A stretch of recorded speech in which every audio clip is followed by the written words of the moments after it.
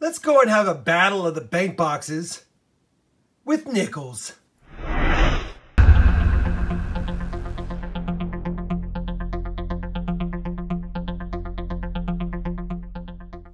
Hey everyone, it's Rob with RobFindsTreasure, and since I'm doing that penny bank battle series, I thought I would go ahead and do one with Nickels as well. You can see here we grabbed a box from Bank of America, Chase, and Wells Fargo. So, I've created myself a nickel battle sheet. We will be looking for V-nickels, buffaloes, silvers, any foreign, 09s of course because they're low mint, any types of errors and varieties, 30s, 40s, and 50s nickels all get their own point system. I've got the points down below. Really curious to see which bank produces the best. Just like the penny battles, we'll be doing this with 10 boxes of each. This is round one.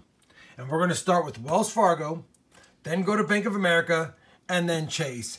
I've chose Chase last in this series because I hunt Chase nickels the most. I know what I get, which is pretty good. So I'm curious to see what we get in the other two. Without further ado, we're going to kick it off with this Wells Fargo box.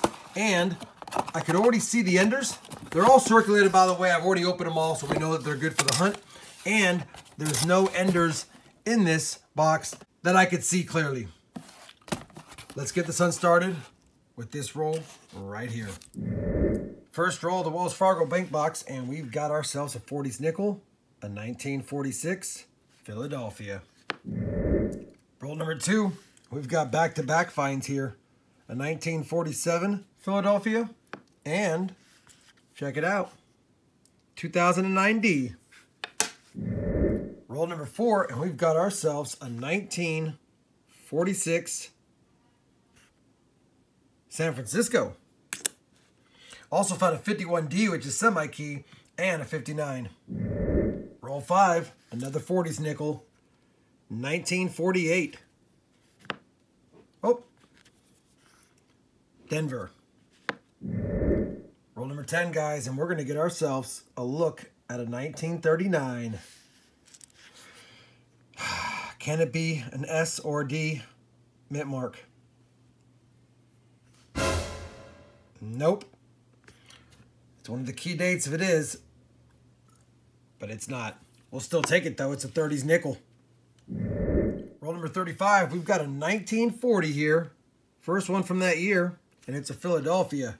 Don't let the number of finds fool you guys in the 40s, because we've got a lot of other ones in the 50s and 09s. Roll 37, another 1940 Philadelphia. Roll 48, it's going to have a 1948 Philadelphia. Same roll, a few coins later, 1949 Philadelphia. The Wells Fargo box is hunted, guys. We got 4 09s, 1 in the 30s, 8 in the 40s, and 14 in the 50s to go along with a couple of nice coins here, 64 and a 65. We'll check them against the album. No silver, no buffaloes, no really crazy finds, but a lot of them. So that's going to set the bar pretty high for Bank of America. But if it gets a buffalo or a few silvers, it's in the money. All right. Let's kick off Bank of America then. Roll number 11 of B of A. We've got our first 40s nickel here, and it is a 1940 Philadelphia. Roll number 17, and we're going to have our second 40s nickel of the box, a 1941 Philadelphia. Well, we're on roll 25, almost halfway through the box. We've only got a couple of 40s, 3 50s, and a couple of 09s. But look what I see peeking out at me. We're going to have a proof nickel. Holy cow. And it's a piece-proof nickel. A little bit dinged up, but I can wipe that with a microcloth. Still a nice looking nickel. You don't see these too often. I think I've maybe found 6 or 7 in my life. So we're going to wipe it down. And I don't have a spot on the stat sheet for this, so I've got to be fair. And a proof nickel is definitely worth more than a foreign, but maybe not as much as a silver. I'll have to add a column for proofs. I do find these. Beautiful find. Love it. Let's get back to the hunt. Roll 36 is going to finally give us our third 1940s coin, 1940 Philadelphia. Slow box, but proof's going to help out. And we still get a buffalo or a silver in there to really help out. Ask and you shall receive. Rule 38. Should be a silver there. Looking like it. Has that color and those edges. It is. It's a Denver Mint. 1945. So that's going to help the box a lot with the silver. Let's find more. Roll 46. We're going to have another 40s coin here. This one's a 47. Denver. Final roll of the box. Roll 50. We've got another 40s coin here. A 1948. Looks like there could be a couple of more old ones. So just a quick peek just in case. We'll just take a little look here. Never know. 64. I'll go through it in more detail, but we'll give you a wrap up here in a second. All right, the Bank of America box is hunted. It didn't have as many finds as the Wells Fargo box, but it had some better ones. We've got 2, 3, 4, 5, 6, 7, 8 in the 50s, so 6 less. 1, 2, 3, 4, 5 in the 40s, so 3 less. But we did find a silver or nickel and a proof. Can't get mad at that in a box. I have 4 coins to look at against my album and 4 09s. So probably just got edged out by the Wells Fargo. Picked up some points for these, but we didn't have a 30s and we had a number of 40s and 50s less. Still, we won't know the final tallies until we get the spreadsheet done, which we'll do after we hunt that chase box. Let's get on to the chase box. All right, guys, roll number 2. We've got a 47 nickel here. We'll take it for sure. 47 Philly. Chase box is starting off slow. We're on roll number 13, but we finally got another 40s nickel here. And this one's a 1941. Is that an S? 1941 S, I believe. It's not focusing very good because it looks like it might be damaged. I'll take a look at it under the microscope, but our second 40s nickel. Roll 14, another 40s nickel. A 1946 Philadelphia. Roll number 19. Gonna have another 40s nickel here. 1941 Philadelphia. Roll number 26. We've got another 1940s nickel. 1940 Philadelphia.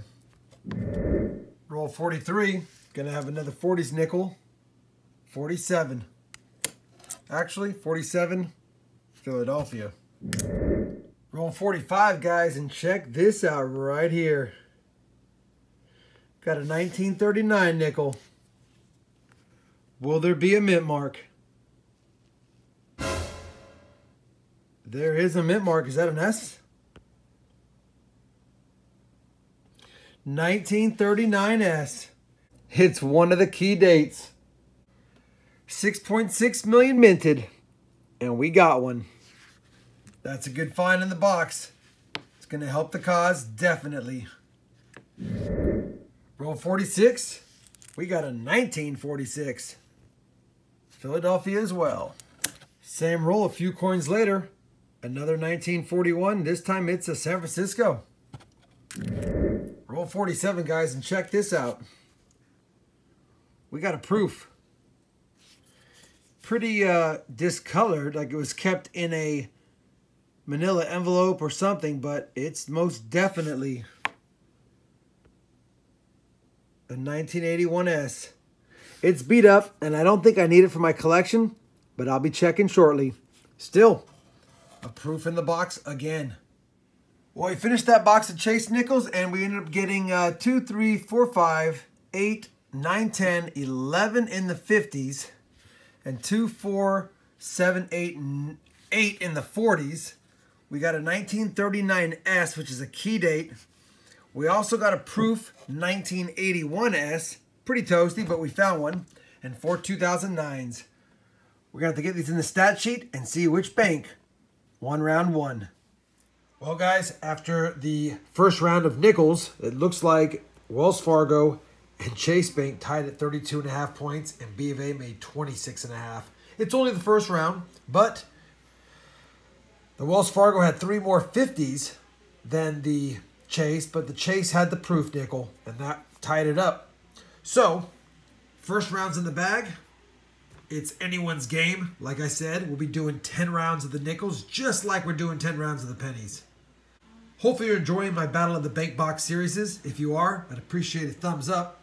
And as always, everyone, happy hunting. And thanks for watching.